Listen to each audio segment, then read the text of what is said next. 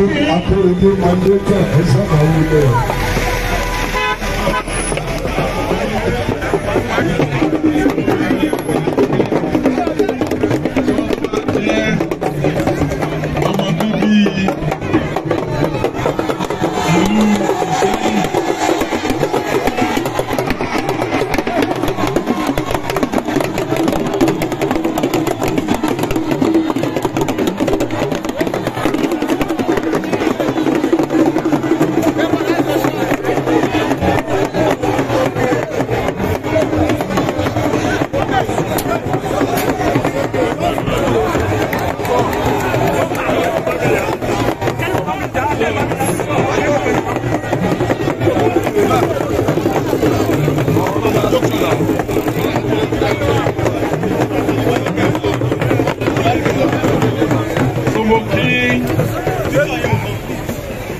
Chief Justice of Nigeria, acting.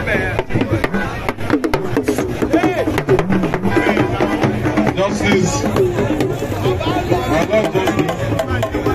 Káyọ̀dé Àríwọ̀lá. Ẹ mú kí gbogbo ẹ̀yin orí adé ọrùn lẹ̀kẹ̀ tí ẹ wà níkàlẹ̀.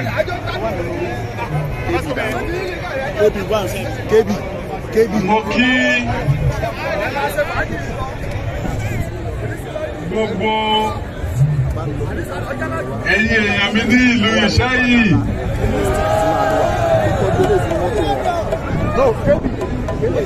Ẹ mo kí olórí àti àwọn ọmọ kábíyèsí náà. Ẹ̀yin èèyàn mi ní ìlú Ìṣẹ́yìn o.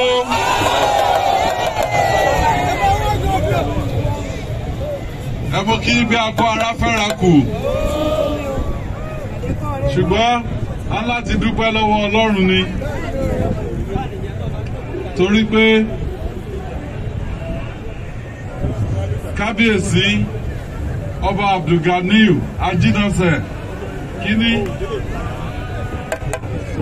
mi ò rò pé mo ti pàdé any individual tó nífẹ̀ẹ́ ìlú Ìṣẹ́yìn tó kábíyèsí tó lọ. Mo sọ ní ààfin nígbà tí mo wá láti wá bá wa kẹ́dùn nígbà yẹn pé orí sick bed tó mú ẹ̀mí kábíyèsí lọ ni wọ́n ti sáìn ìwé ilẹ̀ tí wọ́n fún LAUTECH fún ìlú Ìṣẹ́yìn. Ìjọ́ tí mo wá bá wọn tí mo sọ pé à ń ronú bí a ṣe lè jẹ́ kí Ìṣẹ́yìn kó jẹ́ pé òun ni ó wà ní center Ọ̀yọ́ state. A ti ṣe ọ̀nà láti Mọ́níyàdé Ṣẹ́yìn, a ṣe Ọ̀yọ́ wá sí Ṣẹ́yìn. Mo wá ní mo fẹ́ ká líìkì Ògbómọ̀ṣọ́ sí Ìṣẹ́yìn torí pé Ṣakí ti wà líìkì mọ́ Ìṣẹ́yìn. Inú kábíyèsí dùn.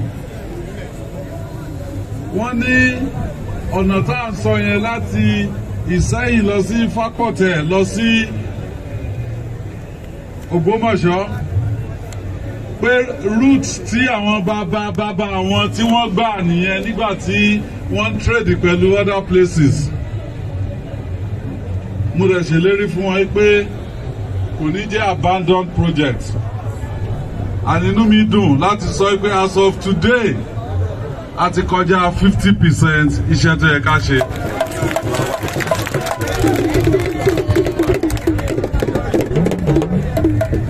Mo dúpẹ́ lọ́wọ́ brọ́dà mi Barrister Ahmed Raji SAN.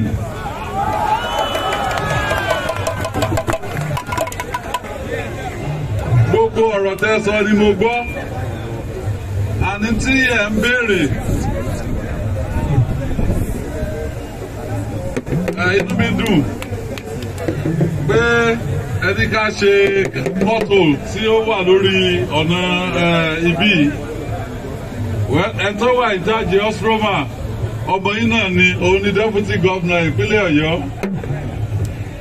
So Ọ̀yọ́ State Road Maintenance Agency wọ́n fi ṣe iṣẹ́ ṣe.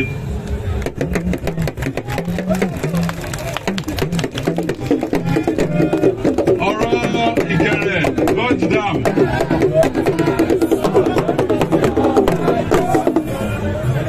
Ọ̀rọ̀ Ìkẹrẹ Gorge Dam. Mo rò pé mi ni gómìnà àkọ́kọ́ ní ìpínlẹ̀ Ọ̀yọ́ tó lọ sí Ìkẹrẹ Gorge Dam. Mo sì ti lọ síbẹ̀, kò ń ṣe ẹ̀kíní, kò ń ṣe ẹ̀kejì, kò ń ṣe ẹ̀kẹta. Ntẹ́ sọ pé ó lè jáde níbẹ̀ omi fún mímu, iná àti omi fún irrigation fún agric. Gbogbo ẹ̀ ló wà nínú program tí à ń ṣe. Ṣùgbọ́n ẹ mọ̀ wípé owó ní tóun ò bá sílé ká má dámọ̀ràn ní ẹyẹ ohun. But I can give you the assurance it is a priority project. There's another leg tí Sano sọ. Ìkẹrẹ Gorge Dam is also a tourist attraction. So nínú ìwé tí à ń ṣe jáde ẹ mọ̀ wípé ìgbà tí mo ń campaign ní 2018-2019 mo ṣe roadmap fún accelerated development. Mo wá mú òpó mẹ́rin pé òpó mẹ́rin yìí ni àátọ̀, and one of those pillars on the expansion of our economy through agriculture. Now we will have tourism and solid minerals development. Ntó túmọ̀ sí ni pé ẹ tó bá ti lọ sí Australia rí, it's almost like the world capital fún solid minerals. Ìṣẹ́yìn will most certainly become the capital for solid minerals ní Nigeria. So ẹ̀yin tẹ́ bá nílẹ̀ ń bí ẹ má talẹ̀ yín. Ṣé ẹ ti gbọ́ mi? Tí wọ́n bá rà á lọ́pọ̀ sí within the next 5 years, ẹ lè ríra padà ní times 20 lọ́wọ́ wọn. Ẹ̀yin ẹ̀dílẹ̀ yín mú. Tó bá wá di ọdún mẹ́rin sí márùn-ún síbí tẹ́ bá tà ẹ lè ralẹ̀ ní Lẹ́kì nígbà yẹn tẹ́ bá tó bá fẹ́ múùbù lọ sẹ́kọ̀ọ́ láti bí. So lórúkọ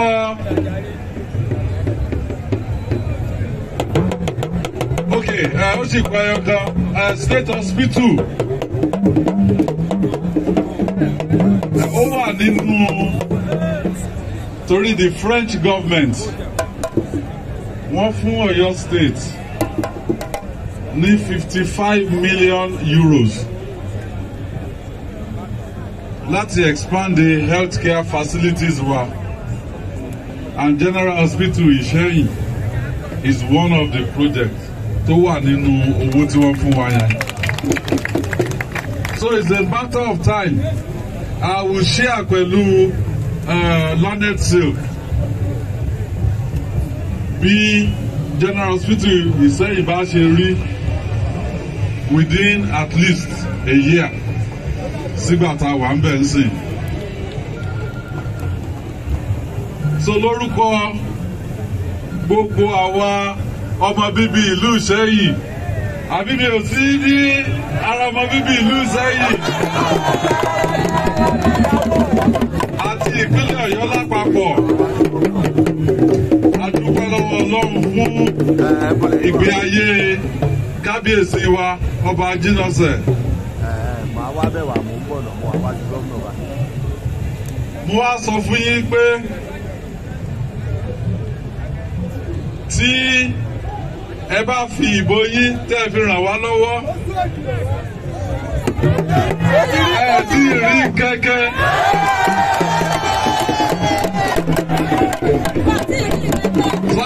Àṣẹ bẹ̀rẹ̀ ni Ọlọ́run wà pẹ̀lú wa.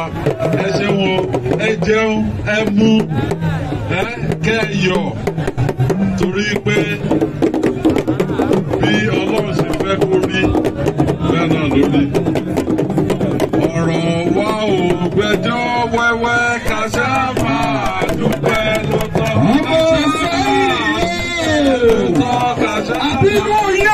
Ẹ jọ gbogbo ọlọ́mọ ẹ̀ ṣe fàájì ìbílẹ̀ nìyí ó ti Ìsẹ́yìn náà wà ó lómele Olúṣẹ̀gẹ̀rẹ̀ sọ́yìn ìwọ tó gbé síwájú stéèjì yẹn tó ya kámẹ́rà sọ́yìn kámẹ́rámán ẹ̀yin náà sọ́yìn ẹ jọ torí Ọlọ́run ìgbádùn làwọn agbádùn kò ní dáa ká máa da kò gbogbo wa nítorí Ọlọ́run ẹ jọ ẹ jẹ́ àsún sẹ́yìn dáadáa.